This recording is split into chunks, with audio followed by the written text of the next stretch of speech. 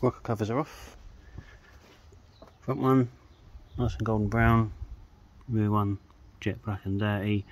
And the PCV valve on this one I did test, and I could blow through it nice and easily. It was not jammed or blocked or anything. So yeah, as far as I'm concerned, this one was able to breathe quite well. There was a little bit of misinformation on some of this stuff. So this is the front rocker.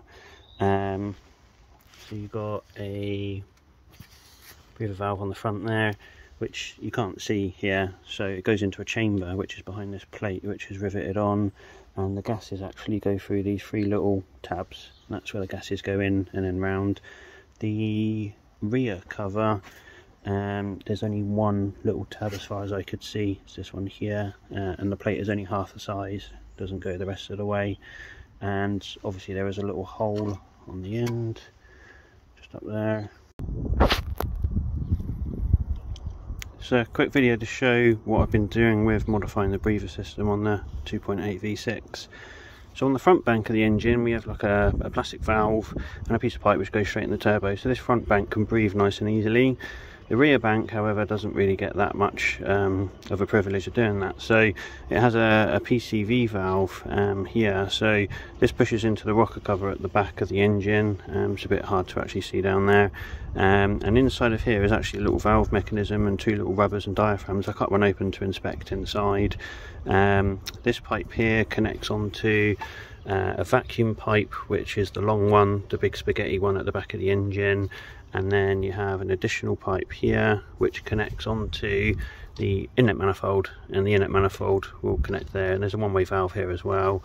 So the way it works is when you have under certain driving conditions, the valve will open and allow the engine to breathe, but then when you're boosting under boost pressure, it won't be able to breathe. So yeah, it's not ideal, so we're just sort of changing the system a little bit. So I've got this one off, we've chunked it, thrown it in the bin. So I've made up a couple of little things. So this one here I believe was a 10mm silicone blank and a nice little clip, so I'll put that straight on the end of the original one-way valve, cut the plastic pipe off, and that's a nice easy little fix. The pipe down the back of the engine, the spaghetti pipe, I got hold of a Bundy connector.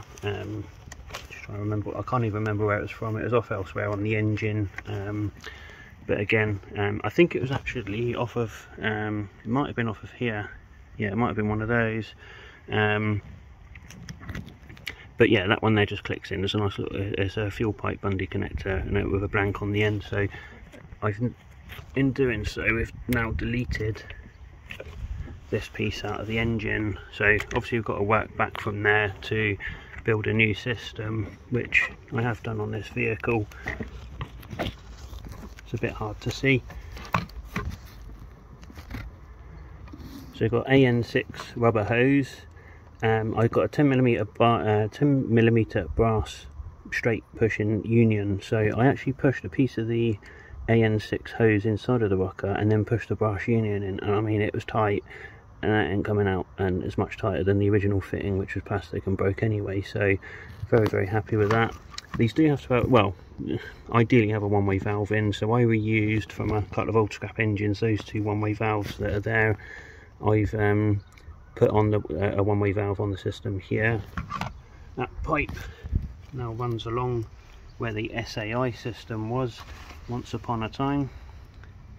And then I've done the same with the front rocker, put on a piece of pipe and a union inside, which makes it nice and tight, can't pull it out. Again, I put a one-way valve on there. These two will be sleeved together. I've got some nice material anti-chafe sleeve.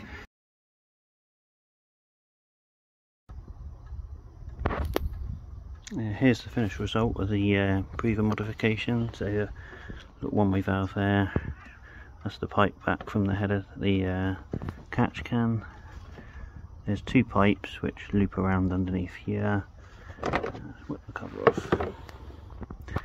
There's the catch can there, just bolts into the slam panel. Got one pipe there, and then that's the outlet there once it's been filtered.